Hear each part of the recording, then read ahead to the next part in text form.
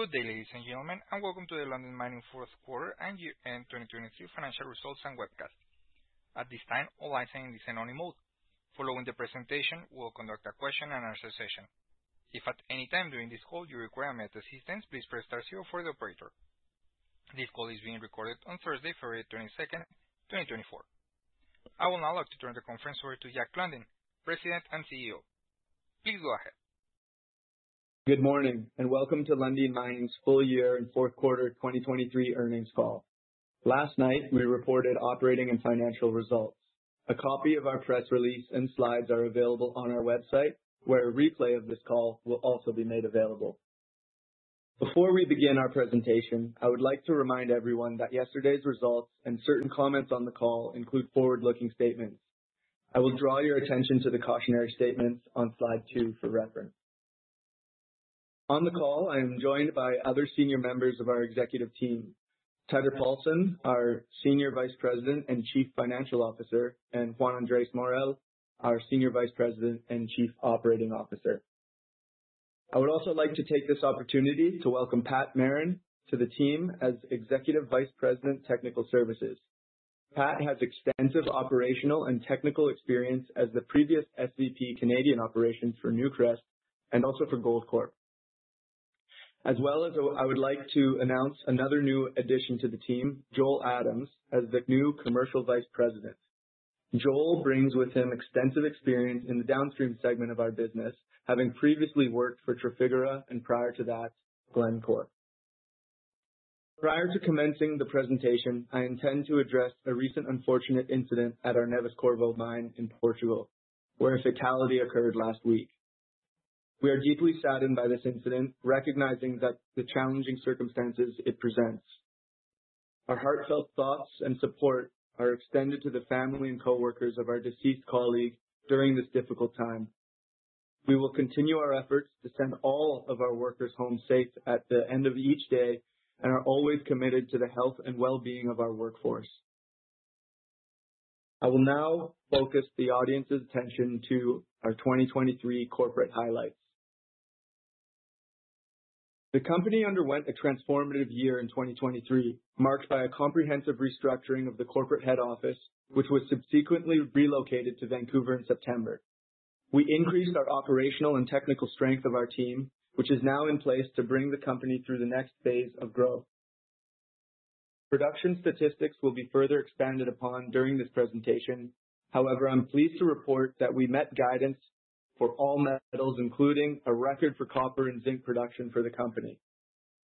During the year, we acquired the Caserones mine, which will be a building block for the future of the Vicuña district. Included within the acquisition of this operation is a large and highly prospective underexplored land package of nearly 60,000 hectares. With great enthusiasm, we have launched the first significant exploration drill program at the mine since it began operating in 2013. At Candelaria, the environmental impact assessment approval has granted us an extension of mine life from 2030 to the year 2040. Current reserves surpass this timeline, and this milestone enables us to reassess the underground expansion, which will include updating the mine plan and CapEx this year. In December, Javier Milei assumed the role of president in Argentina. We anticipate collaborating with the president and his administration to progress the Jose Maria project. We had the privilege of meeting with the president and the Minister of Economy, along with the Secretary of Mining, in January to discuss matters related to Lundin Mining and Jose Maria, and also the Lundin Group's long-standing presence and success within the country.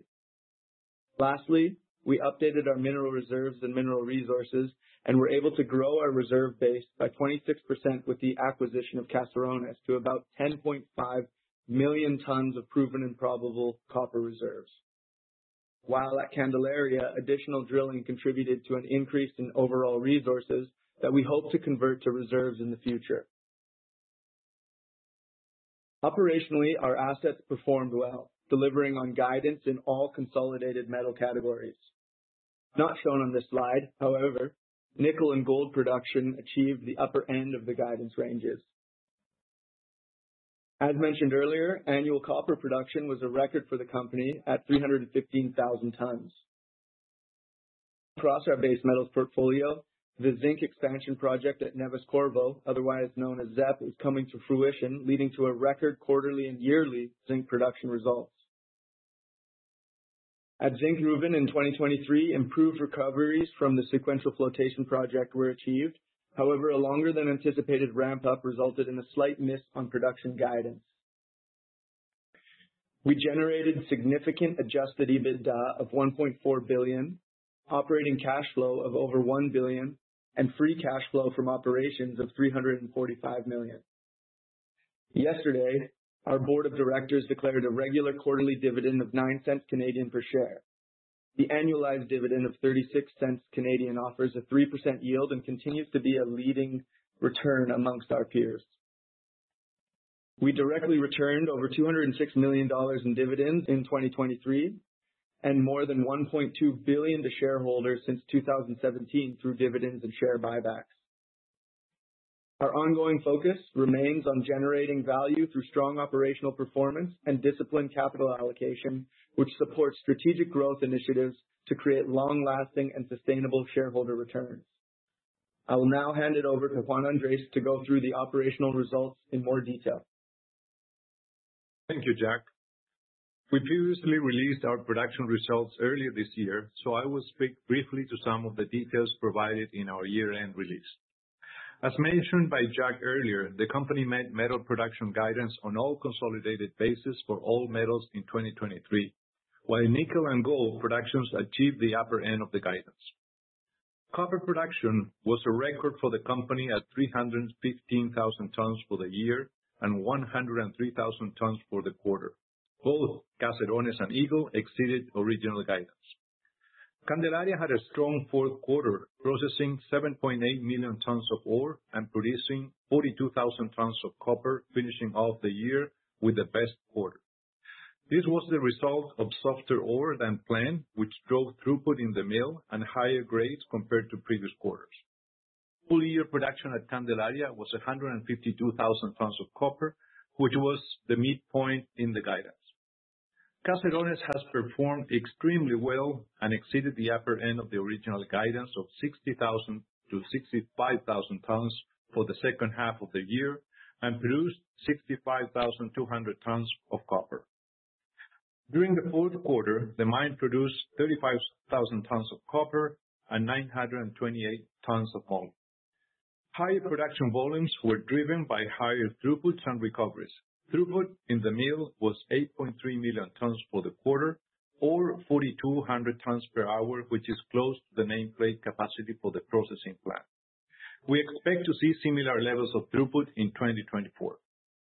Since the acquisition, Caserones has shown steady improvement in the throughput driven by higher mill utilizations and better haulage performance. As mentioned, production at Chapada was second half weighted last year. During the quarter, higher than anticipated grades offset lower mill throughput to produce 12,900 tons of copper, which is in line with the third quarter. In the first half of the year, Chapada produced 20,500 tons versus the second half at 25,100 tons of copper, and on a full year basis, 45,700 tons. Gold production for the quarter totaled 44,000 ounces for the fourth quarter and for the year and 149,000 ounces, which was in the upper end of the original guidance. As mentioned earlier, higher throughput at Candelaria and improved grades and recoveries at Chapada contributed to the overall gold production. Let's move to slide number 7. Zinc production was higher quarter over quarter at 51,000 tons and is a new quarterly record as mentioned by Jack earlier. Production at Neves-Corvo increased quarter over quarter and produced 31,000 tons of zinc. We're seeing the benefits from the zinc expansion project as it ramps up in capacity. During the year, the zinc circuit was able to process 2.0 million tons. During the quarter, Zinkgruvan production was impacted by zinc ore availability, which lowered throughput and grades during the quarter. 19,700 tons of zinc were produced in the fourth quarter, and 76,000 tons for the full year, which represented a slight missed guidance for Zinkgruvan. On a consolidated basis, for the year, Lundin Mining produced 185,000 tons of zinc, which was in line with 2023 guidance. Nickel production was 3,700 tons for the quarter and 16,400 tons for the year, which beat the original guidance for Eagle. This was primarily driven by higher grades and recoveries over the course of the year. Operationally, all our assets performed well, and we're seeing the results from our improved planning cycle and operational philosophy. I will now turn the call over to Tyler to provide summary on our financial results. Thank you, Juan Andrés. Moving to slide 8. As Jack already mentioned, we generated a significant adjusted EBITDA, operating cash flow, and free cash flow from the operations in 2023. Starting here with the revenue, we generated $1.1 billion during the quarter, with the fourth quarter benefiting from full revenue contribution from Caserones. Pricing adjustments on prior period sales of concentrate impacted revenues negatively by $24 million in the fourth quarter. Revenue for the full year amounted to close to $3.4 billion, and is the highest annual revenue recorded in the history of the company. Price realization has remained relatively stable for most metals during 2023, except for nickel, which has seen a steady decline in pricing during the year. The realized copper price was slightly above $3.80 per pound for both the fourth quarter and the full year, whilst the realized price for zinc was around $1.15 per pound for both the fourth quarter and the full year. Our sales remains predominantly leveraged to copper, with that metal generating 75% of the fourth quarter revenue, with zinc and gold accounting for 7% each, and the balance of the revenue being relatively equally distributed across nickel, moly, and PGMs. At the end of fourth quarter, approximately 118,000 tons of copper were provisionally priced at $3.85 per pound and remained open for final pricing adjustments, as did over 34,000 tons of zinc at $1.22 per pound and 1,300 tons of nickel at $7.46 per pound. Moving to slide 9, consolidated production costs for the fourth quarter amounted to $648 million, which is around 5% higher than the previous quarter, with the increase being driven by a higher volume of copper sold by approximately 13%. Costs at Caserones did also increase from the third to the fourth quarter due to higher maintenance and contracting costs, in addition to the third quarter not having a full quarterly contribution given that the transaction closed on the 13th of July. For the full year, production costs totaled $2.1 billion in 2023, which is a 25% increase on the previous year, with most of the year-over-year increase relating to Caserones being included from the completion date of 13th of July 2023. The sold volumes of copper and zinc over the same period increased by 25% and 18% respectively. At an asset level, production costs remained relatively flat year-over-year, despite local currencies in Chile, Brazil, and Europe somewhat strengthening during the year. On a like-for-like basis, so that is to exclude the impact from the Caserones acquisition, the production costs for 2023 have remained flat compared to the previous year at $1.7 billion.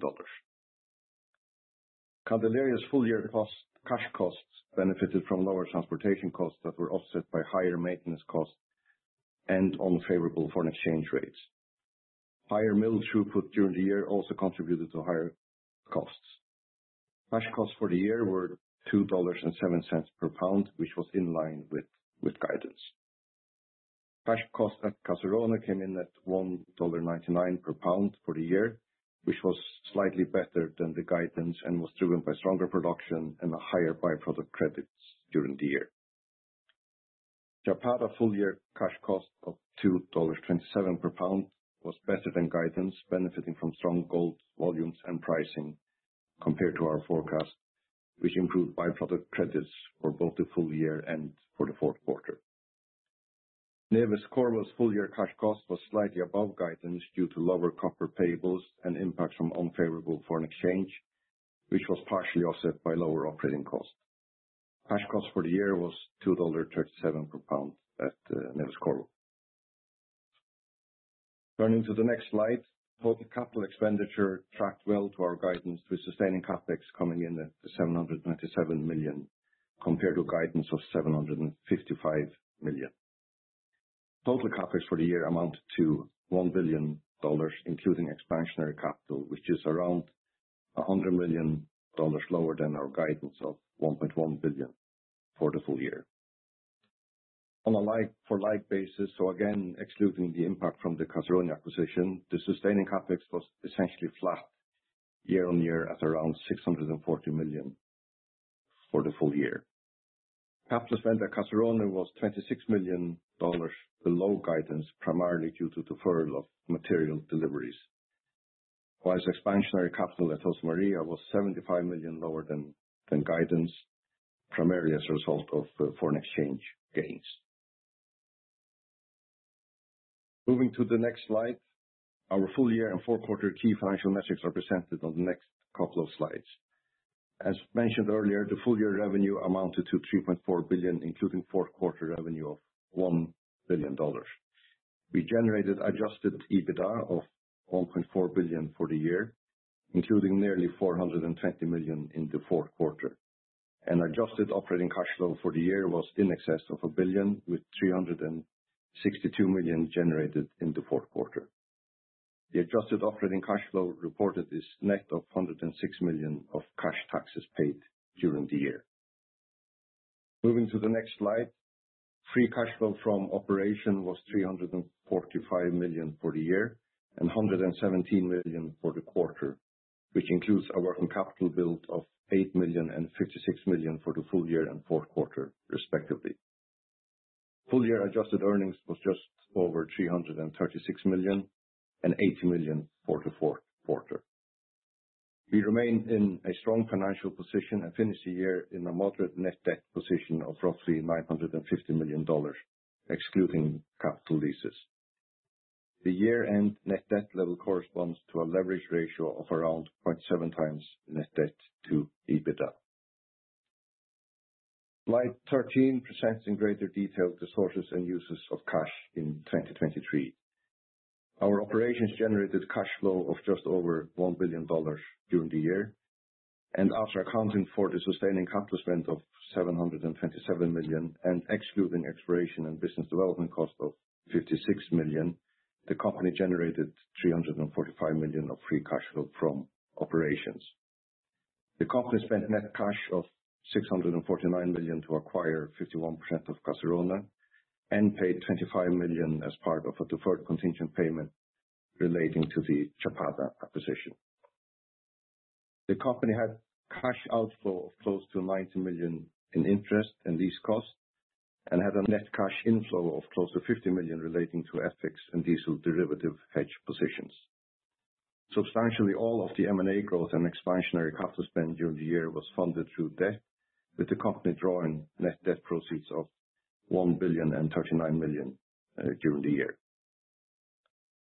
Lastly, the company continues to pay an attractive dividend of 36 cents Canadian per share, which amounted to $206 million for the year. The company also distributed dividends to non-controlling interests in Candelaria and Caserones of $55 million in total. The company ended the year with just under $270 million in cash. The company continues to have a strong liquidity position with available liquidity headroom in our RCF of $1.5 billion as of year end. So with that, I'll hand the call back to Jack. Thank you, Teitur. This slide highlights near-term growth opportunities for the company. We're evaluating the Caserones additional 19% call option, which we are able to exercise on the 1-year anniversary, which is in July of this year. At current production levels, this has the potential to add approximately 25,000 tons of copper to our annual production profile.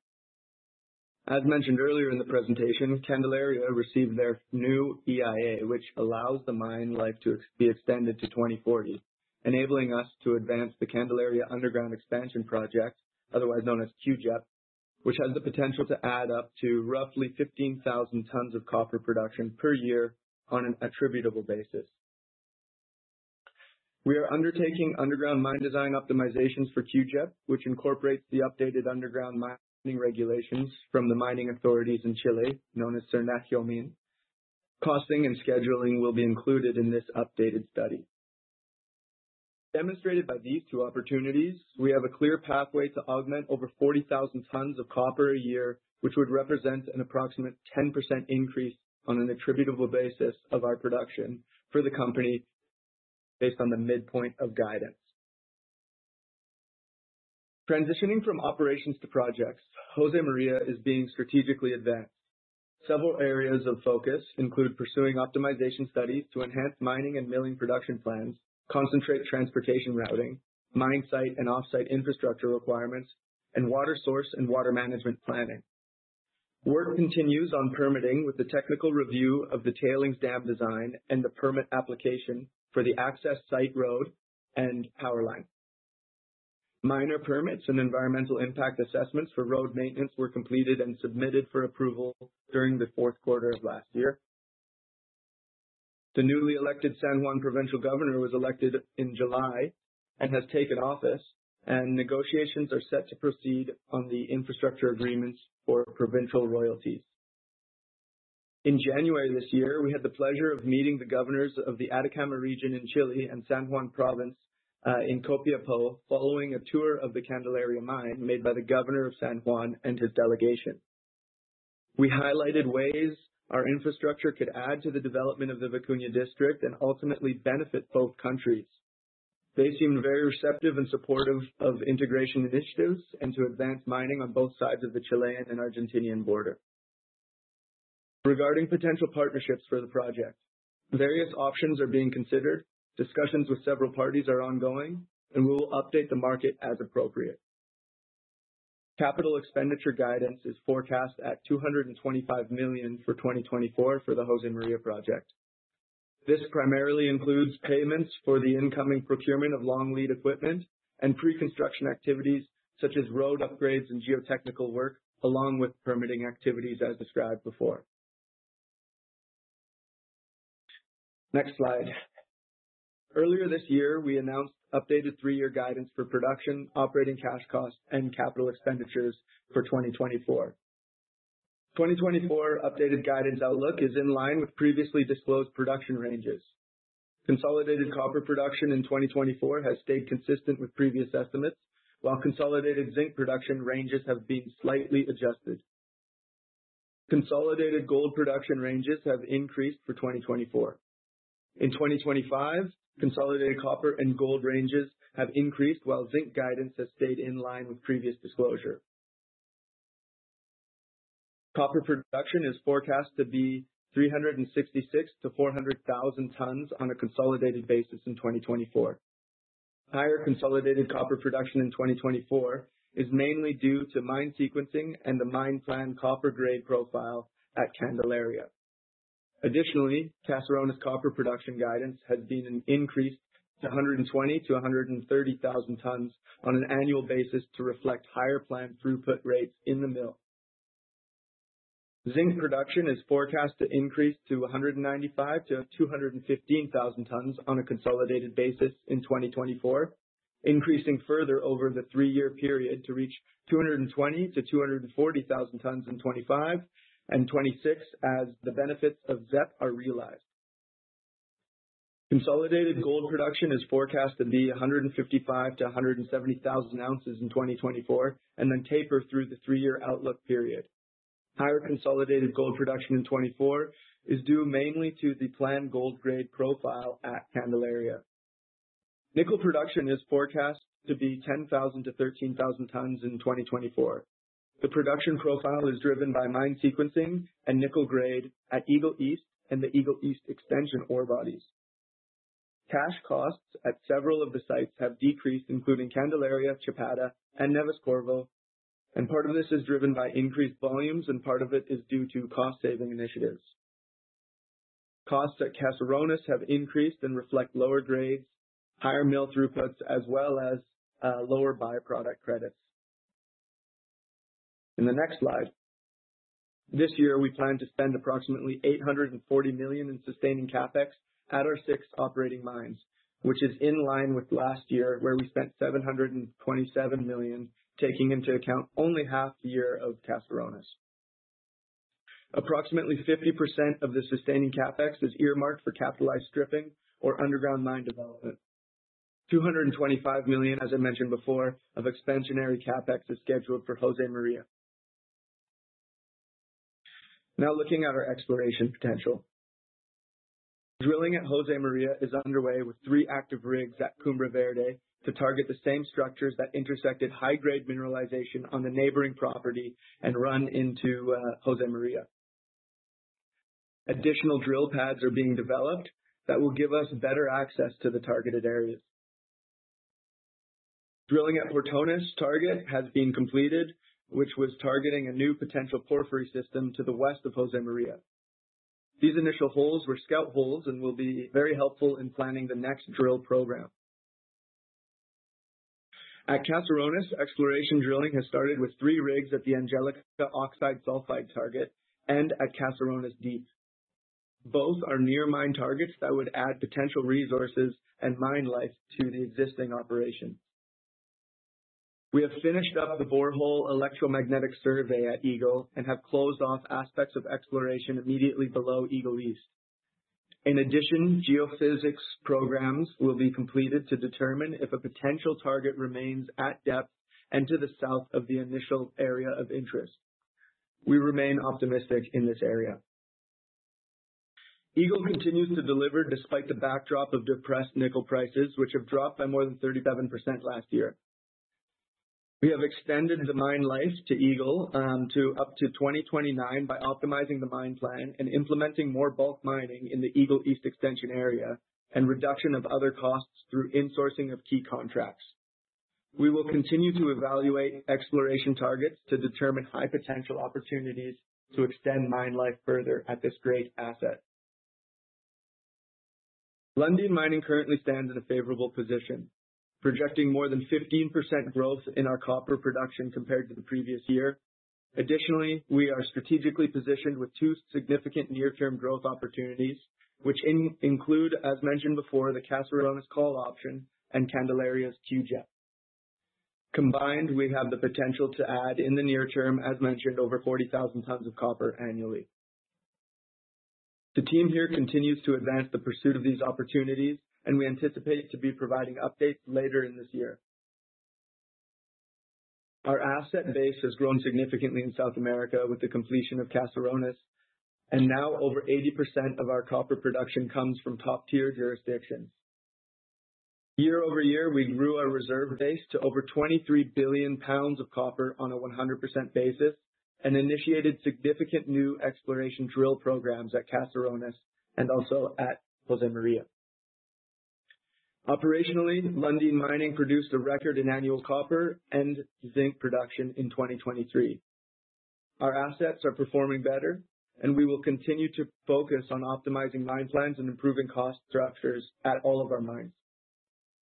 In conclusion, with the team we now have in place and the improvements we have made, I am excited about the future for Lundin Mining and look forward to creating shared value for our stakeholders. Our company possesses a truly unique opportunity, underscored by our current portfolio of mining operations and the exceptional Josemaria development project. Anchored in the burgeoning Vicuña district, we are committed to maintaining discipline and focus as we progressively expand our operations in this region, while concurrently optimizing profitability across all our global operations. Thank you for your time. We would now like to open the line for any questions. Thank you. Ladies and gentlemen, we will now begin the question and answer session. Should you have a question, please press star followed by the number 1 on your touchtone phone.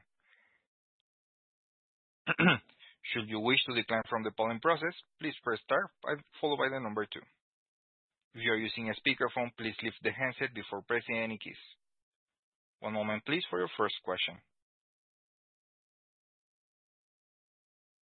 Your first question comes from Ioannis Masvoulas from Morgan Stanley. Please go ahead. Hello, Jack and team. Thank you very much for the presentation. couple of questions from my side. The first on Josemaria. We have continued to see inflation across the industry over the past year. How confident are you in keeping the Josemaria CapEx in check? And within that, can you talk about the optimization studies you're undergoing? How much of that is focused on OpEx versus CapEx? Thank you.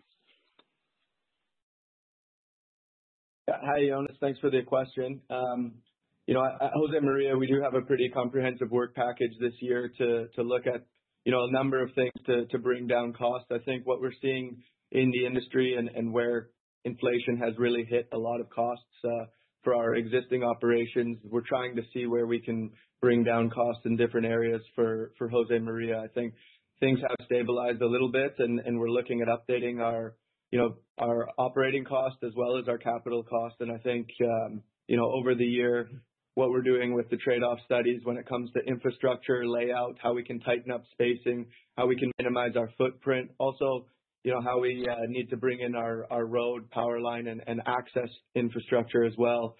We mentioned that one of our big trade-offs is looking at where we want to be shipping our concentrate out of. So, our base case in the feasibility study has us going through Argentina out east, whereas now we're also looking at an opportunity which has significant cost savings and puts us in a much better position if we can move concentrate west out through the Pacific coast.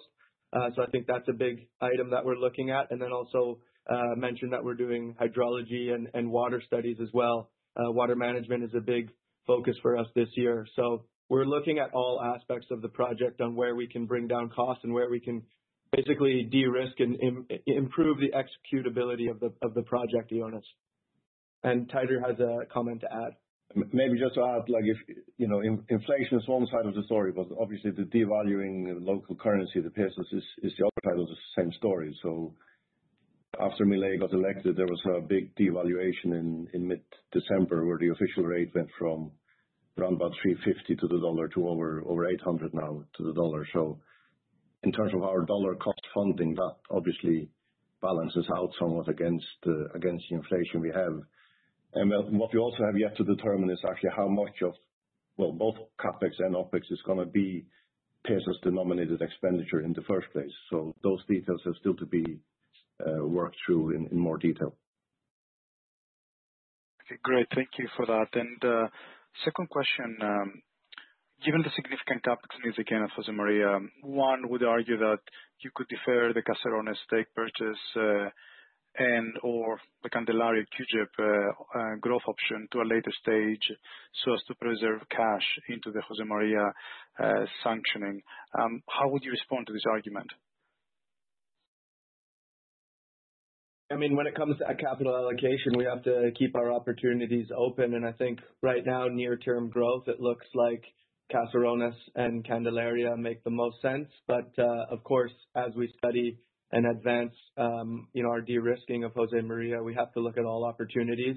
What is exciting is they're all kind of centered in the same area. And I think when we look at synergies for these assets, anything that we do, we want to be able to minimize cost as much as possible and bring in near-term profitability. So, I think that unless Teitur has anything to add, this is where we're focusing on these three areas in the near term. Yeah, and I don't think they're mutually exclusive. I mean, we are talking about partnership alignment on Josemaria. Let's see where we land with that. But that's obviously part of the equation of capital allocation, and we want to assess and go after all the opportunities we have in the portfolio in a responsible manner, of course. Great. Thanks very much.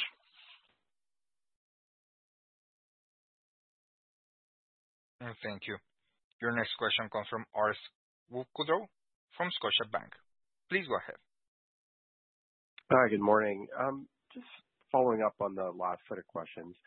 Is there a partnership process for Josemaria ongoing right now, or do you need to complete, I guess, the stability agreement, the updated technical report before that really gets going? And I guess what I'm wondering is, could we see a partner before those items are finalized, or is the partnership likely going to come after those milestones?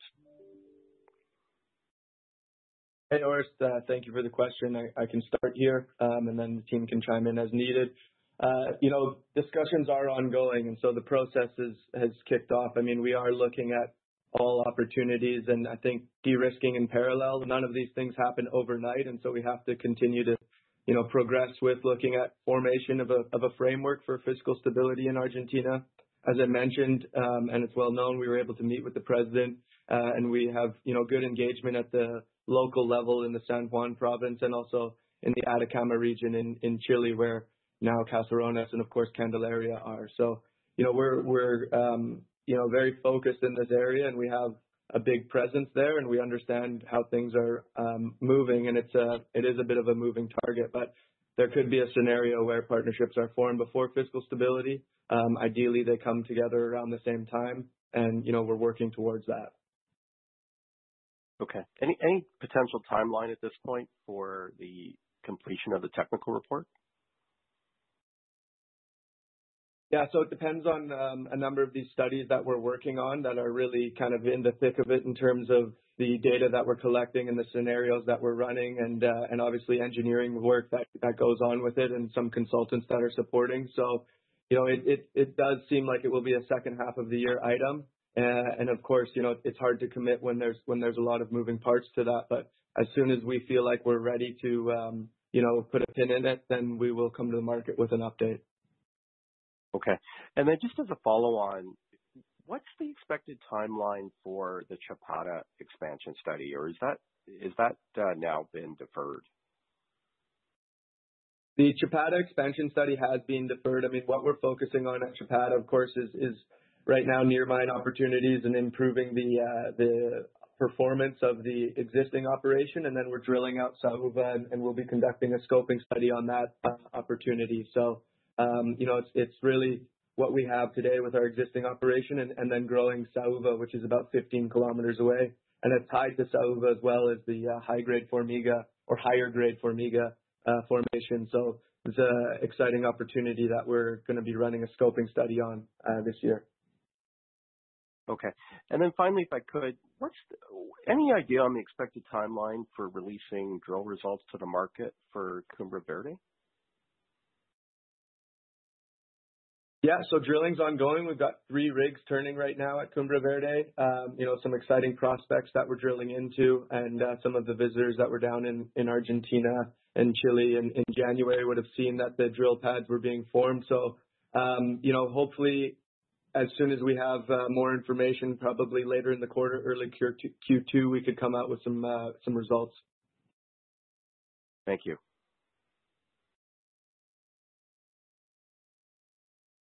Thank you. Your next question comes from Edward Goldsmith from Deutsche Bank. Please go ahead. Hi. Thank you for the presentation. 2 questions from my side. Firstly, on the timeline for the operational asset reviews and the next wave of synergies at Candelaria and Caserones. Just if you give some more color around that and the level of improvement being targeted there. And then secondly, on the drilling underway at Caserones, can you give us an idea on the exploration potential there? Yeah, I can touch on the exploration potential, and then I'll hand it over to our Chief Operating Officer to talk about, optimization work that's ongoing at our Chilean assets. But right now, as mentioned, we've got some rigs turning in the Argentinian side on Jose Maria property, targeting this what's called Cumbre Verde target, which we hope to be an extension of some of the neighboring properties that we'll look to test, either veining or brecciated zones. And then at Caserones, we've got 2 targets that we're drilling into right now. One is called this Angelica oxide and sulfide zone. So we're drilling through the oxides into the sulfide deep area, which has never been drilled before, but we know it's an attractive and highly prospective target, about a kilometer away or 2 kilometers away from the existing open pit. And then we're drilling at Caserones deep, so near the pit, and looking to target deeper sulfide zones that could be added eventually or quickly to the resource at Caserones. So about 3 rigs turning there and 3 rigs turning at Cumbre Verde. I think we'll add 1 more rig as well to get up to 7 in this drill season. And then, we'll come to the market with an update once we have some meaningful results. But I'll hand it over to Juan Andrés to talk about the operations. Okay, thank you, Jack. Yes, regarding the optimization in Chapada and Candelaria, we're well advanced on the full potential initiatives that we launched last year. In both operations, we're seeing some low-hanging fruit results and have been already incorporated in our 2024 budget. So part of the improvements in the C1 costs are attributed to those optimizations, but we continue to look at more opportunities as we move forward, and we're very confident that we'll be able to increase our performance in both assets. Thank you.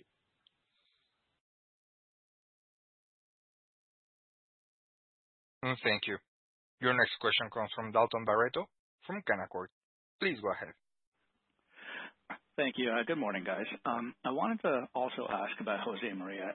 Jack, there's some language in the MD&A that talks about maybe looking at a bigger operation, a bigger mill size. I'm just wondering kind of what your thinking is there and how much bigger we're talking about. Yeah. Hey, Dalton, good question. So, that's part of the trade-off studies as well that we're looking at when we go into our mine plan and mine optimization work. So, we're looking at utilizing the existing size of the mills that we already have in place. I think we did right-size the purchase of those mills that are currently coming into country today. But we've looked at kind of expanding from anywhere from 150 to 200,000 tons per day and kind of in and around those bookends to see what the optimal milling rate would be. So, pretty significant in size when you compare to Candelaria or Caserones. These sites do around 75 to 80,000 tons per day, 85,000 tons per day. So quite sizable operation, but we're not looking at getting, significantly smaller or, vastly larger for Josemaria. It's really just looking at how we can push tonnages. We're looking at kind of ore hardness during the earlier parts of the mine plan, and then just seeing, what optimal rates we could run with, utilizing the infrastructure or utilizing the assets that we've already purchased. Okay, and then I think you said earlier that you're looking at maybe moving concentrate now through Chile, which is obviously great considering the space at the Candelaria port. And I'm just wondering, does that mean you can also potentially bring in water and power in from the Chilean side and maybe use that desal plant? Yeah, Dalton. So part of the work that we're doing, of course, is looking at logistics and transport of our produced product. Of course, we're also looking at longer term what it means for bringing infrastructure, given that we already have a port and desalination facility on the Chilean side. This plays into the broader strategy for the long term vision for the district. Strategically, Caserones is located about 20 or 25 kilometers away from Josemaria, and it's all part of the Vicuña district. So, at one point in time, being able to bring in water and power into this area from either side means a lot to the district and can really unlock a lot of value. So we have to look at in different phases. I think right now, near term, looking at bringing concentrate, as opposed to going through Argentina, bringing it through Chile, makes the most sense. We're really focused on that. And then at a later time, we would look at what does it make sense for desalinated or even perhaps power. But right now, the focus is concentrate shipments. Okay, and if I can just squeeze one more in, a slightly different question for you, Jack.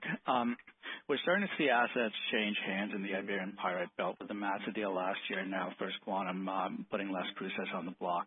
Are you seeing much inbound interest on Neves Corvo at all? And what are your thoughts around that operation? Thanks. Thanks, Dalton. So, I think we have been starting to get some inbounds about what our European assets mean to the company. Of course, we've focused our growing a lot in copper predominantly, and then the strategic hold and the stronghold that we have here in the Atacama region, and now as well in San Juan province in the Vicuña district. Our focus on growth is really growing in this area. We do like the diversity play of the company. We have, meaningful zinc production coming from our European assets. We also think that we could attract a lot of value from these assets. So, we're playing kind of the optionality here and seeing what makes sense. But yes, to answer your question, we have received inbound interest on, what it means for us with our European assets. And I think what you're seeing as well in the Iberian Pyrite Belt, both in Spain and in Portugal, I think there are some players coming in there that are looking to do a consolidation effort. So of course we're monitoring that closely and seeing, how we can crystallize value in that region. That's great. Thanks, Jack. That's all for me. Thank you. There are no further questions at this time. Please proceed. Okay, thank you very much for those that attended the call today. We're proud of the results of 2023 and looking forward to what will be a strong 2024. And again, we look forward to answering any questions as they come our way at a later date. Thank you very much for your time, everyone. Ladies and gentlemen, this concludes your conference call for today. We thank you for participating and ask that you please disconnect your lines. Thank you.